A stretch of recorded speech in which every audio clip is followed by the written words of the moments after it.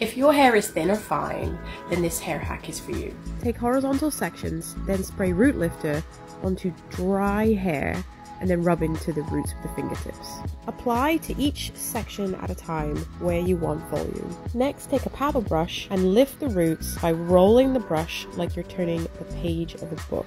Make sure you are blow drying the hair in the opposite direction to where it will live when you lay it back in its natural fall. And voila! Big voluminous hair hack for baby fine hair.